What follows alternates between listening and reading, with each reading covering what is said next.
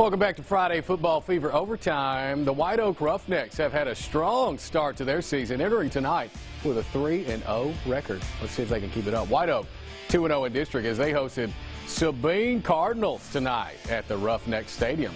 Shall we?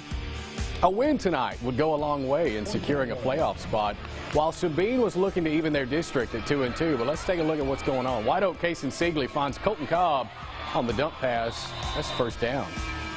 Third quarter, Gavin Bisdale, he's going to run the ball across through some defenders. He's a strong fella there. That's a touchdown. White Oak 30-8 advantage. Let's go to the fourth quarter. The cheerleaders are cheering. Sam Dusak picks off Sabine quarterback. He's going to run to the outside here. Boom. But it's intercepted in the end zone. Now we're still in the fourth quarter. Possession Pickley off of Casey Siegley. He's going to take it all, run it back. Let's see what happens. Oh, picked off by Sabine. Let's take a look at that score, though. Sabine came to play, but the Roughnecks were just too tough. White Oak 30, Sabine Cardinals 11.